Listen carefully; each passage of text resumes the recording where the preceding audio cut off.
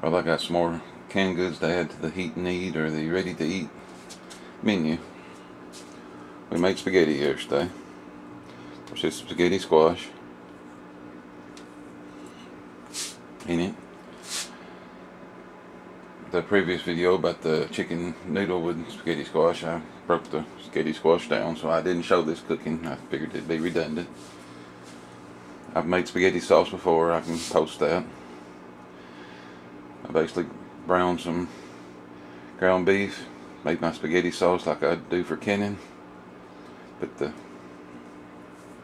spaghetti squash noodles in it. Instead of letting it cook very long, I just mixed it together for a few minutes and I canned it.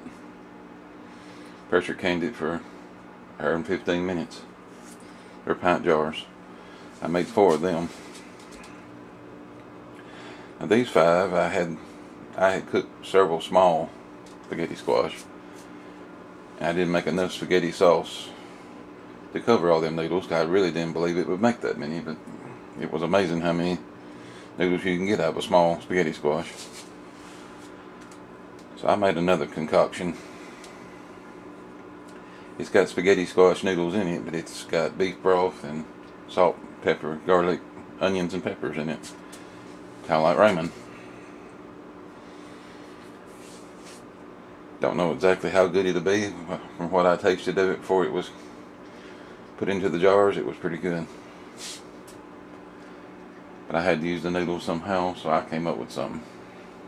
If it works out pretty good, I might make a video of making it. I really didn't keep up exactly what I put in it. I just made it taste the way I wanted it to and processed it. But we're adding to our ready to eat or heat and eat meals a little at a time. We'll slowly get a pantry full of items we can pull when we need them.